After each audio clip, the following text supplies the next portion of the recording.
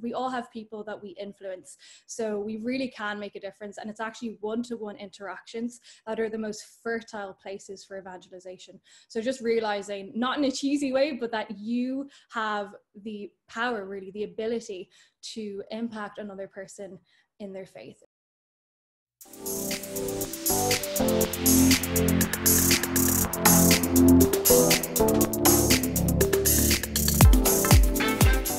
My name is Katie Ascough, and basically Jesus gave us the Great Commission. So he told us to go out and make disciples of all nations. Now there are 7.6 billion people on the planet, and only 1 billion of those are Catholic. So we have 6.6 billion people to tell the good news to.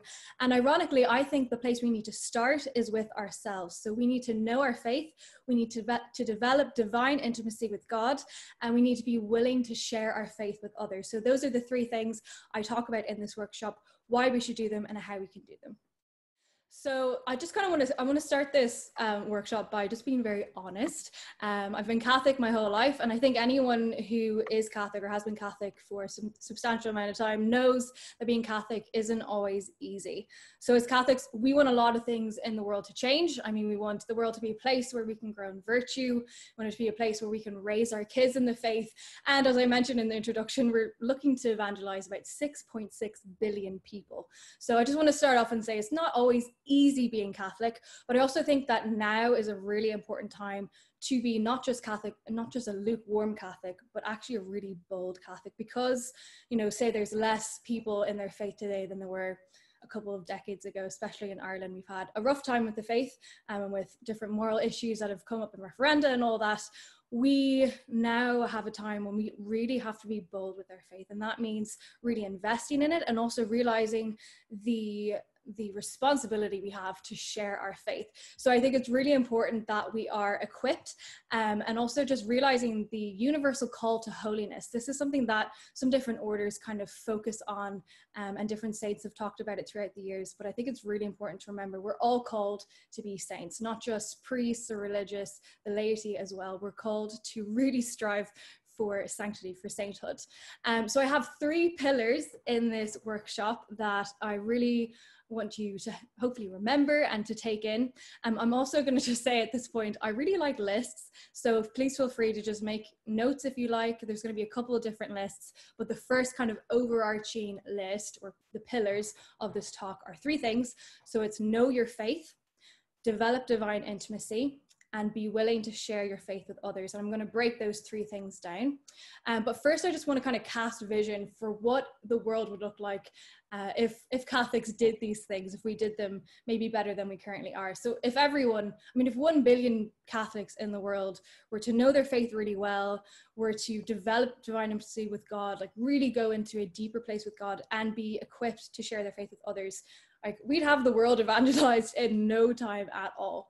But I also want to emphasize just what one person can do, because I mean, it's cheesy, like you hear it all the time, oh, one person matters, but it really, really is true, especially in sharing our faith, because we all have different spheres of influence. Like we all have our friends, our families, our co-workers, you know, maybe we go to school or college, whatever it is, we all have people that we influence. So we really can make a difference, and it's actually one-to-one interactions that are the most fertile places for evangelization. So just realizing, not in a cheesy way, but that you have the power, really, the ability to impact another person in their faith. It really is how it works. And also to emphasize Jesus's model, right? So Jesus obviously came to earth, God made man, and he evangelize the world. Like we are 1 billion Catholics today, and yeah, that might be smaller than what it was several years ago. Don't have to focus on that too much, but we are now a church of 1 billion people, and that started with Jesus coming to earth, just one person. And yeah, he had his public ministry, but he mostly spent his time with his 12 apostles, and even then he invested even more deeply in just 3. So James, John the beloved disciple, and Peter. So that's not very many people that Jesus, you know, invested in. And then now we have 1 billion people. So we are to follow the model of the master. So if we follow Jesus' model, we really can make a difference. So yeah, and I want to also encourage just anyone who's like, oh yeah, I'm already kind of doing those things. I know my faith, I have a relationship with God, I'm sharing it with others. I just encourage you to take it even a step further, to assess where you're at and realize we can always be improving. So really just to go even deeper in those three things, realizing that we are made for greatness, not comfort, as Pope Benedict has told us. So again, God is calling us to do these three things. It's crucial not only to our faith, but also to our relationship with God and to our evangelization efforts. So we really do have a duty to do these three things. So I'm going to break down the first, which is know your faith. And first of all, again, another list. Apologies if you don't like lists. But I have 4 reasons why I think it's really important that we know our faith. And maybe you know that it's important to know your faith, but sometimes it's good to have a bit of extra motivation. So hopefully this can provide that. So the first is that it strengthens our relationship with God.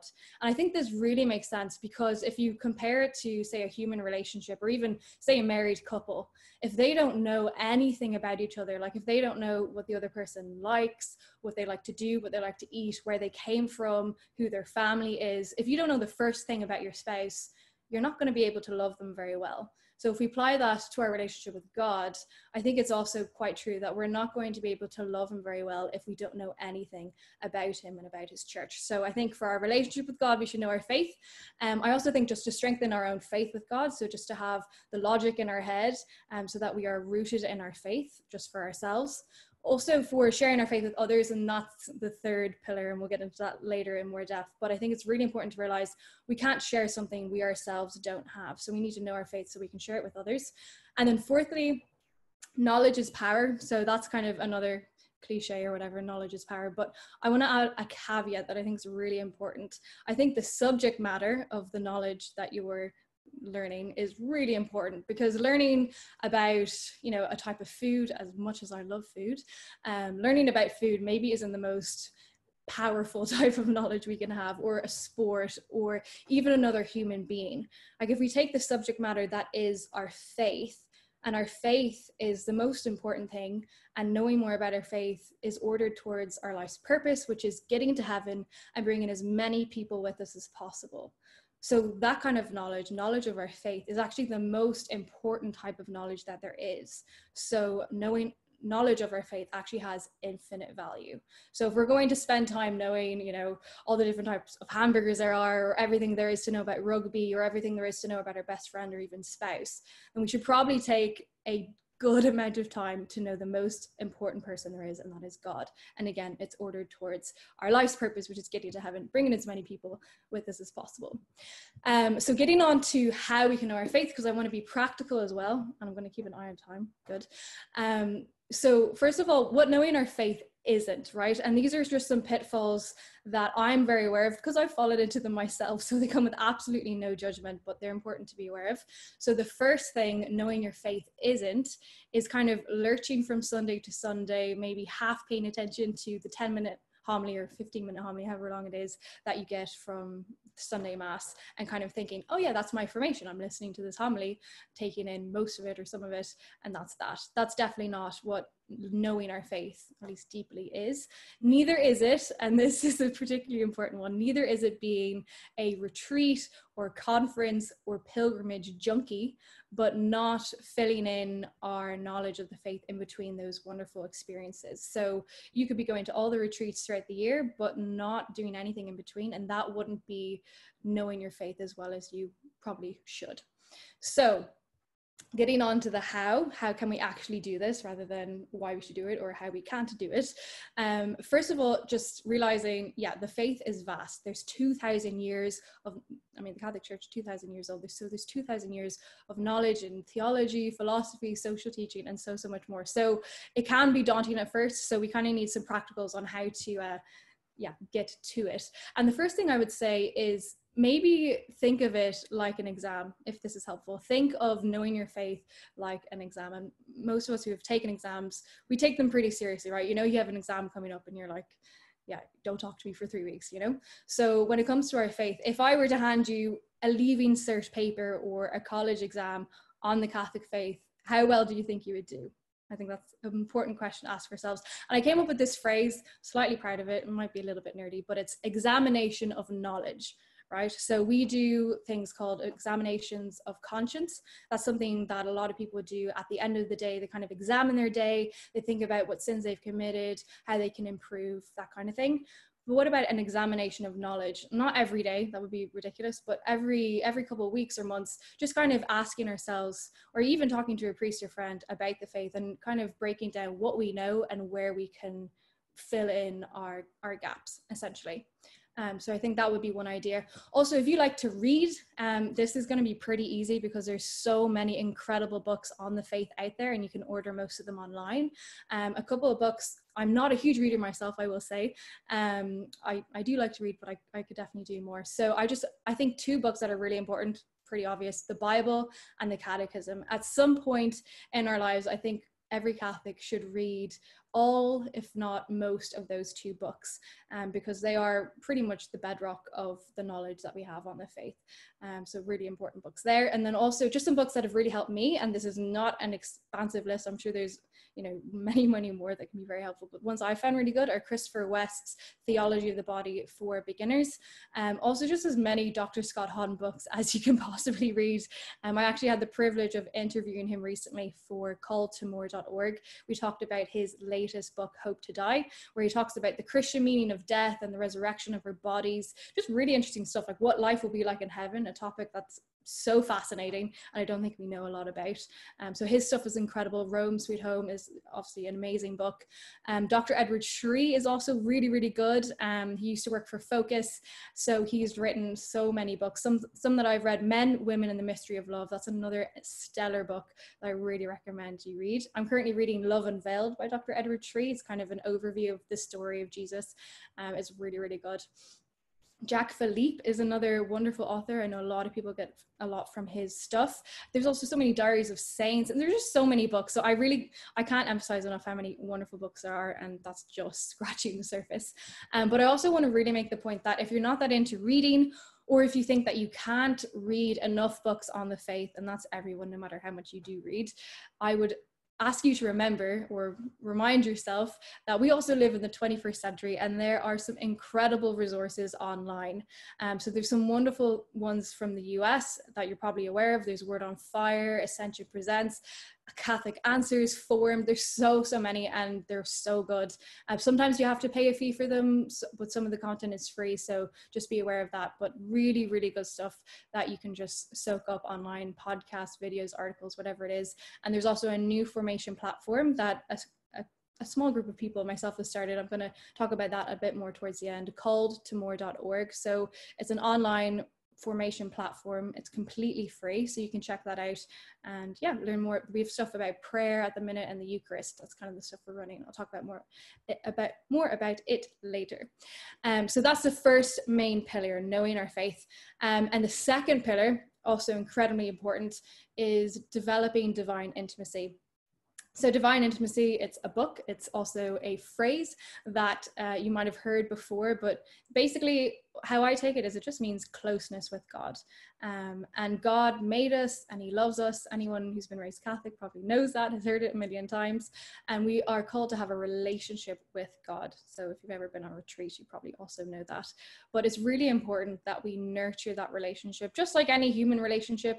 I know I've said it before, but I think that analogy is so important to think about our human relationships versus our relationship with God, because we wouldn't ignore a friend or never talk to a friend.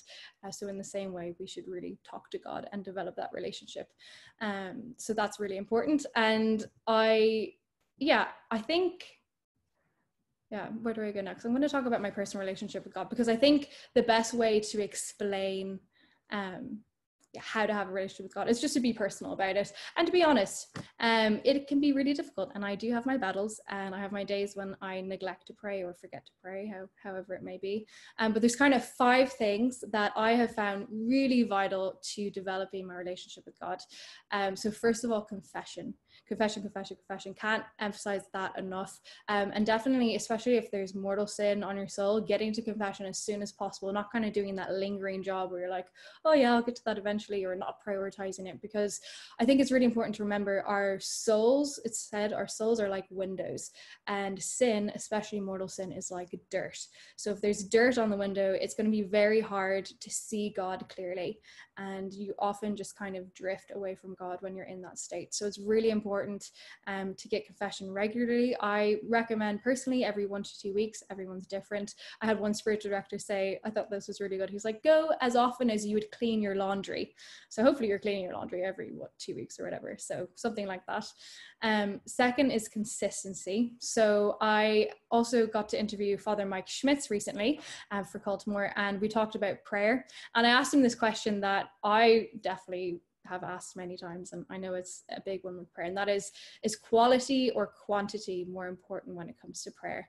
And he just stated it so clearly. He's like, quality comes and goes, quantity is kind of arbitrary. Definitely like have a certain, not like 2 minutes ideally of prayer, hopefully a bit more than that.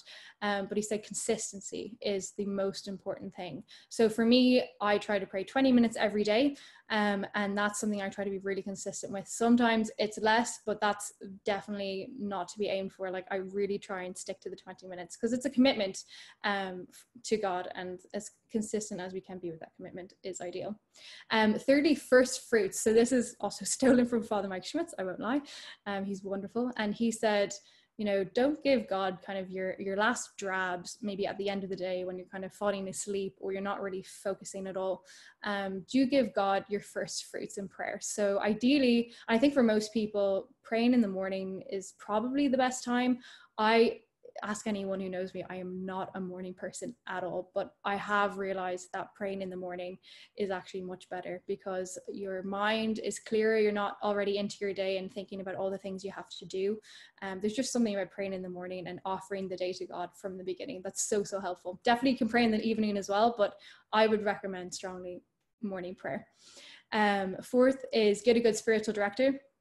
That is like gold, because there might be so many different ways, or there are so many different ways to pray, and there might be loads that you aren't aware of or that would really click with you that you just don't know. So you can have a priest and a spiritual director, someone you can meet with usually every 2 to 4 weeks, and they just walk you through usually your prayer life and other things in your life, like sometimes relationship advice, whatever is going on in your life, but really good to get a good spiritual director, someone that you connect with and that can lead you in your journey with God. And then fifth, this is quite personal, so it's different for everyone, but if you're really stuck with prayer, you're like, I don't know what to do, I sit down, I want to pray, don't know where to start. What I do and what I would recommend if you are stuck with what to do is take something that you can read.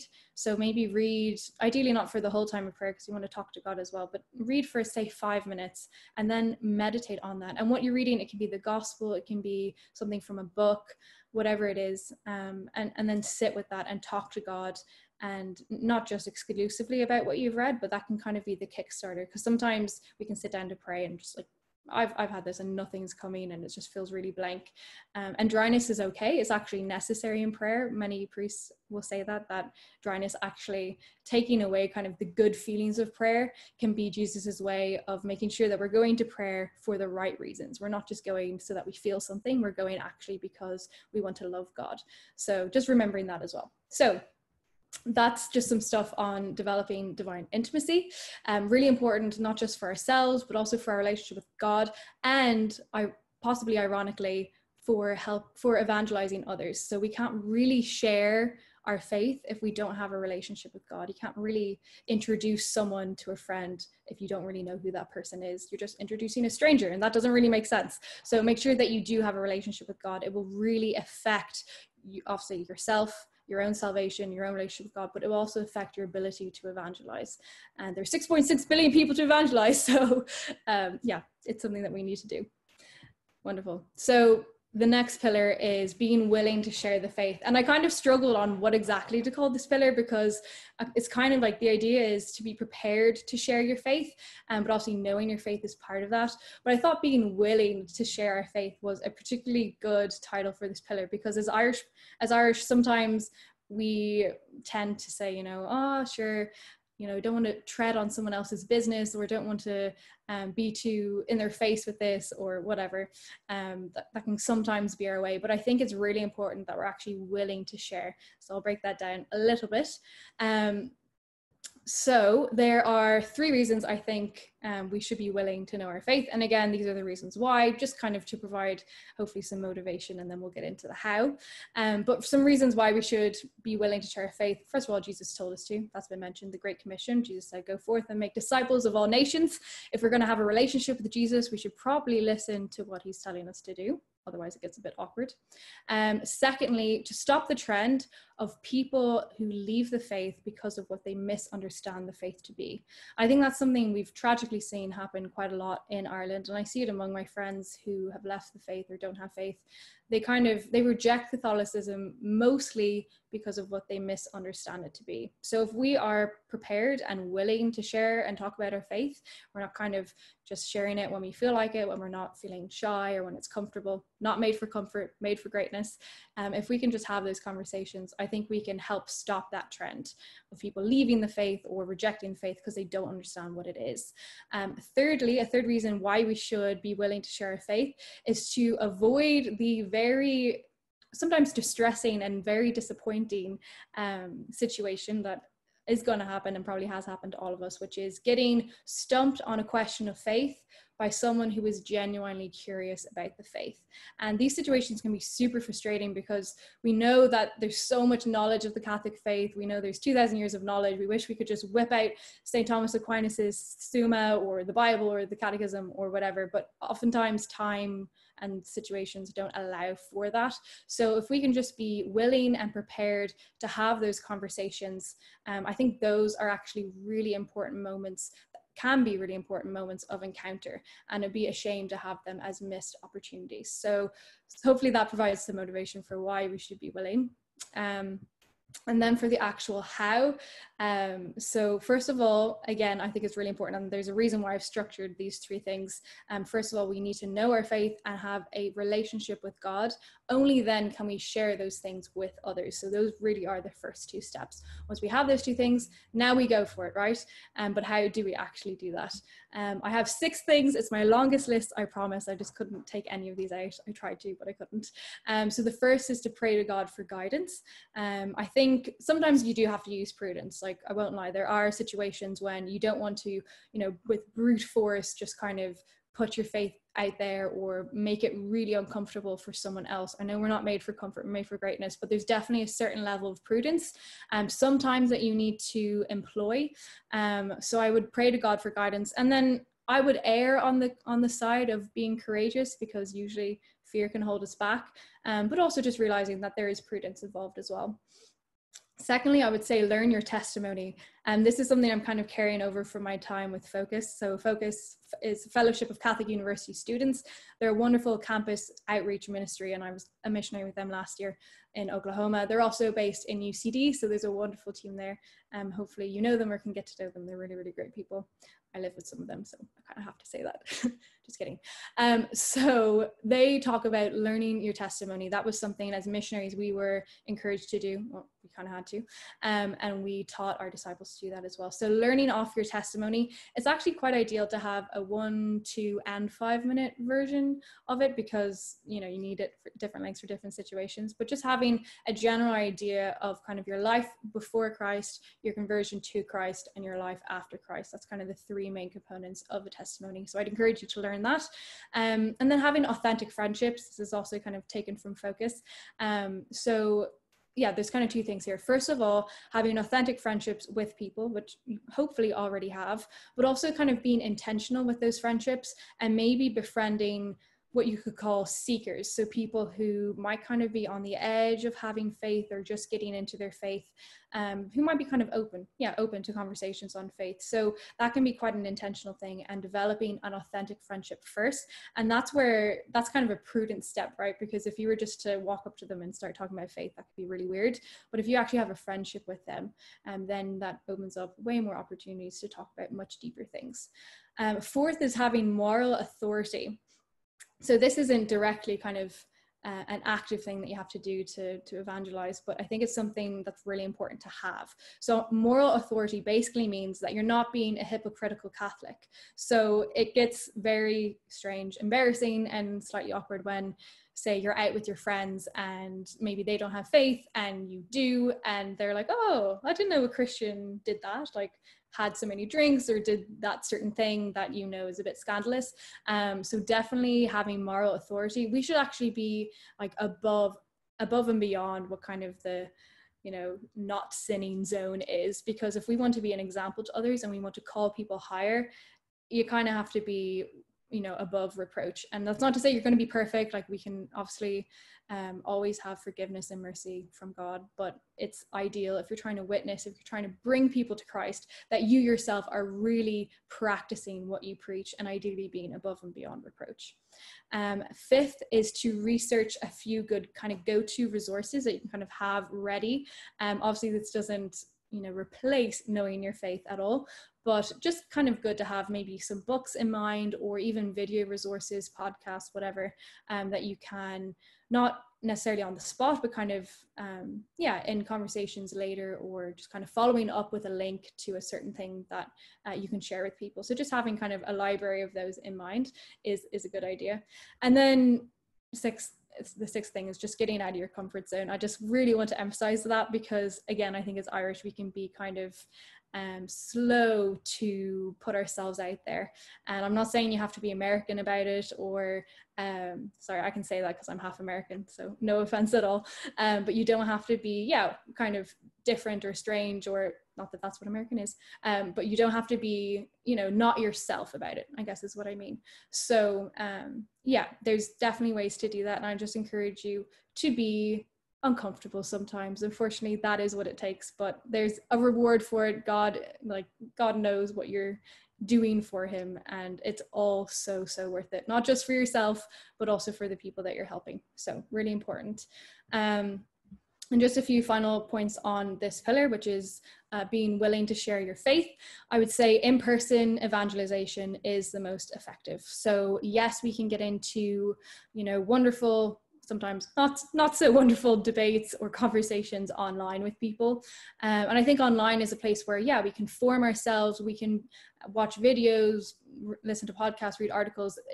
Like the internet is an amazing tool. You're watching, hopefully this, you know, well, if you're here, you are watching this workshop on, you know, Zoom, so you're on the internet. Like the internet is a really important space for our formation and for getting material out there, but I don't think it's the place necessarily for evangelization. So I would say in-person conversations are the most effective thing. So I would use the internet for your own formation, and yes, for sharing links to other people, but remember that it's those in-person conversations that are the most effective when it comes to evangelizing. Also just remember, I kind of alluded to it earlier, but just remember that you have your own sphere of influence. Like no matter how busy you are or whatever your life looks like, you live in the country or the city or whatever, we all have our spheres of influence, whether it's our parents or our siblings or a friend or a colleague. Like we all have encounters with people, maybe less so because of COVID at the moment, but we do all have our spheres of influence. Everyone can be influential, and because in-person interactions are the most influential, you know, don't underestimate what the power of those can be. You don't have to have a big platform or be famous or anything like that to be effective in evangelizing. And we're all called to evangelize because we've been given the Great Commission. And then thirdly, I would just say, that wasn't even a list, but thirdly, I would say not to feel that evangelization is a burden, but rather, and this might take time, that's fine, but to get to the place where it feels just like joy overflowing. Like you love Jesus so much, you love your faith, you want to get to heaven, you want to bring as many people with you as possible, and you just have this overflowing joy that you want to share with others. That should really be, I think, the heart of evangelization. Not, oh, you know, Jesus told me to do this thing, what a shame, like I really couldn't be bothered, don't want to, it's not fun, it's not comfortable. Like if you have to start there, fine, no problem, but we should definitely try to get to the place where it's just overflowing joy, and it's a joyful thing that we're doing. So yeah, just kind of to sum all of that up, and I'll talk a little bit about a resource that can hopefully help you with those three things. We're called to the greatest mission ever. Jesus literally from his own mouth gave us the Great Commission to go out and evangelize the world. And yeah, just remember to commit to those three things. If you can't remember all the lists, that's fine. But I would just ask you to try and remember the three things, which is know your faith, develop divine intimacy, and be willing to share your faith with others. I'm just going to check time. I think I've talked for 20-ish minutes. I'm not exactly sure. But I'll just tell you a little bit about Called to More, which has been mentioned a little bit already. But essentially Called to More, yeah, it's a new online formation platform. It's based in Ireland, started by a small team and I, completely free to access. We do videos, podcasts, articles. It's basically a resource that we want to, like, for you to use to invest in yourself. We wanted to help you on this journey. And this wasn't overly prescribed or planned, but our mission actually is those three pillars that this talk was about. So our mission is to help you know your faith by looking at this online content and absorbing it. It's to help you develop divine intimacy with God by knowing your faith. And we kind of talk a lot about prayer, different types of prayer. Like during the pandemic, we had an article on how to pray at home. So we're constantly talking about prayer. We have a wonderful interview with Father Mike Schmitz, which is all about how to improve your prayer life. So that's on our website, calledtomore.org. And then thirdly, to be willing, or to be equipped is what we say, to go out and evangelize. So we give tips for evangelization, and also just in knowing your faith, that's also equipping you to go out and share your faith.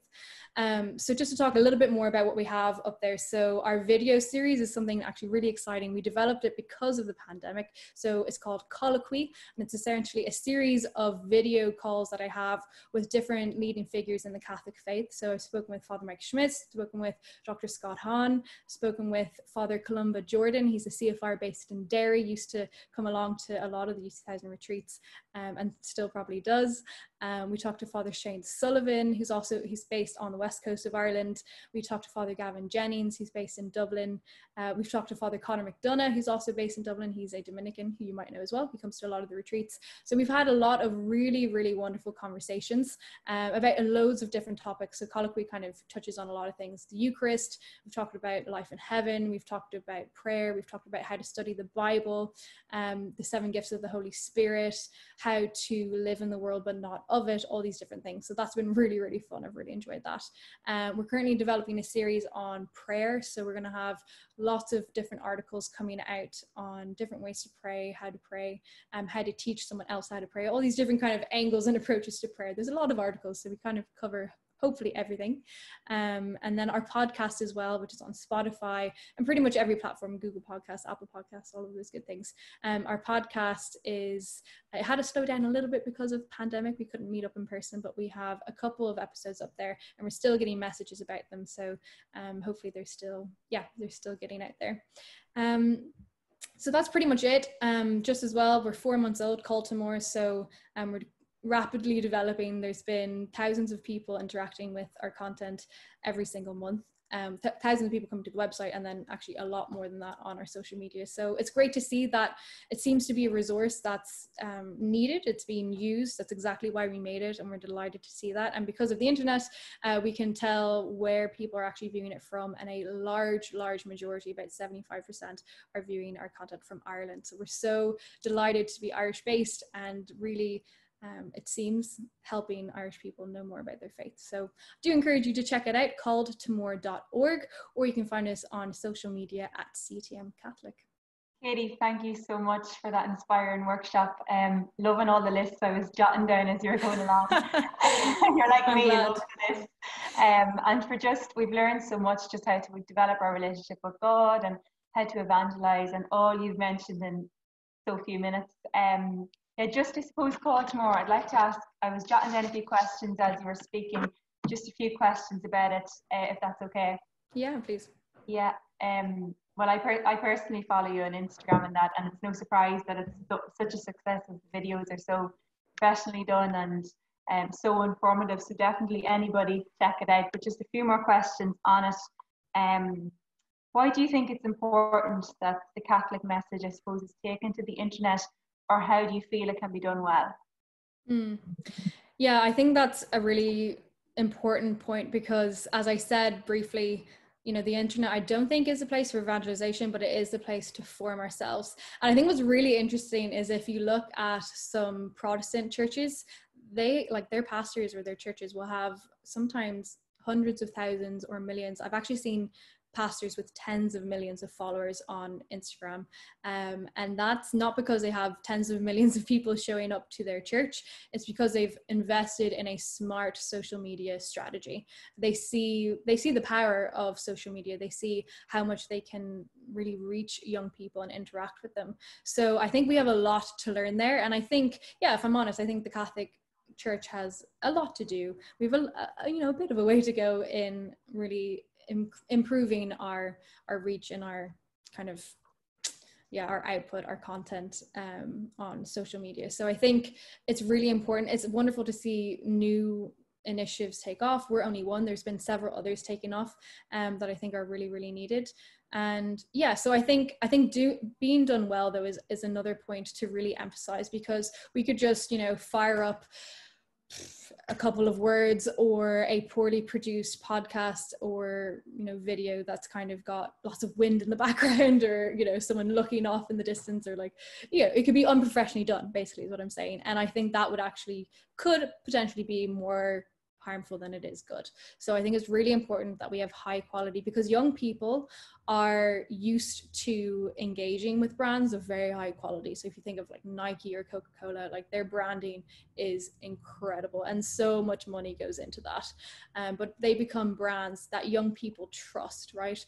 So if the Catholic faith is going to be presented online, I think it needs to be done well, with high quality, with interesting content, so that especially young people, because that's who our ministry mostly, it's who we have in mind when we're making our content. Our content's online, it's available for anyone and everyone, of course, but we do have to have a target audience in mind. So I think for young people especially, it's really important that quality is high, and that's something we're really committed to with Call to More. Yeah, and you've mentioned as well the American platforms. I know we're also familiar with Ascension Presents and that, but it's so important to note that, as you said, your online formation is completely free, and it is Irish based. So it's so great to see it done so professionally. And you mentioned different priests in Ireland, having them on to speak. But I suppose another question I have is, what has your success rate been like so far, or how has it been since you began? Yeah, and I think I'll just touch on that point as well that you brought up, because being Irish based is actually quite important, I believe, for Ireland, because we can actually target Irish people with our content. So when you pay, for example, for a social media advertisement, we can target Ireland so that, you know, most young Catholics in Ireland will actually see our content. And as you mentioned, it's giving a platform to Irish speakers. So I just think that's also really important. And it's so great that we have so many incredible Irish priests and religious and lay people who are so good at talking about the faith, and oftentimes very funny as well, very, very interactive. So to give them a platform, I think is, really exciting. It's something that I'm really excited about. As for, sorry, the question was our reach, I believe. Your success, our success, so far. Yeah, so we're having several thousand people come to the website every month, which is actually huge for a new platform. So we're only around 4 months, and the longer you exist, the more people kind of stumble across the website and the higher you get up on your Google rankings and everything like that. So to be 4 months old and getting thousands of people to the website every month is a huge success. And then our social media has been booming, especially Facebook and Instagram. So Facebook, we've been reaching, well, some of our videos, I think all of our substantial videos getting several thousand views. And yeah, I mean, it's not obviously, you know, we're not view hungry or view crazy, but just to know that we're creating content that is actually being watched and is actually being helpful is so exciting. And yeah, the podcast as well. I think the most important thing, actually, because you can talk about figures all you want and it sounds kind of cold, it is exciting, especially when you've started something new and you want it to be used. But looking at the comments and the messages actually is so encouraging, because you know that people aren't just kind of, you know, watching it and then getting bored, or, you know, people are actually commenting and messaging with really personal things about their prayer lives and how this has helped them, or just different situations that people have messaged in about have been so encouraging, and give me the fire, I guess, to keep going with it. Yeah, that sounds absolutely great. And like that, even over lockdown, I had more time to check it out, and that And I'm sure you noticed viewership going up or whatever, but it's so great, especially because it's Irish based and all the priests in Ireland getting that platform to speak. It's brilliant. So it's so inspiring to hear that. Just one more question before you go. Sure. What does Call Tomorrow mean for the future of the Catholic faith in Ireland? Yeah, that's a good question. And I've kind of touched on a few of those things already. I don't know. I guess like I have a vision. I definitely do. I have a vision for Call to More that, you know, not only do we hope to reach a lot of people in Ireland, and obviously seeing the messages and comments come in, knowing that it's actually impacted people's lives that's like huge, and that's the first step. But we really just want this to be, something that Irish people can be proud of, a platform where Irish speakers can go to get their content out there. Like, you'd be surprised, or hopefully not surprised, but there's so many priests who have like this incredible content, and they might be delivering it to schools or to their local church, but like that stuff deserves a lot more attention. Like, it's so rich and there's so much to it, and so many people can get so much from it. So yeah, just kind of unlocking that knowledge and that wisdom from our priests, especially, like we've talked to a lot of priests recently, but also our religious sisters and lay people, is just really, really exciting. And we're also hoping down the line to host like conferences and things in person as well, so people can really meet and kind of interact in a more personal way. But I think hopefully for the church in Ireland, like if we can effectively carry out our mission, which this whole talk has been about, those three things: knowing our faith, developing divine intimacy, and being willing to share our faith with others. Like, if we can actually get that message across and equip people in Ireland, Catholics in Ireland, to do those three things, and obviously I'm sure a lot of people are already doing them, but even to do those even more, like I think the impact we can have in Ireland is huge. Like, it's actually really exciting. So yeah, I'm really hoping that it continues to go well and people really do get a lot from it. Yeah, and thank you again. At the beginning you mentioned the idyllic vision of 1 billion people knowing their faith really well, but you're really reminding us that it all started from one person, and it's just such an exciting story to hear how well Call Tomorrow has success rate and everything, and how many viewers you're reaching, and the Irish religious who are getting involved. So yeah, that comes to the end of my questions, Katie.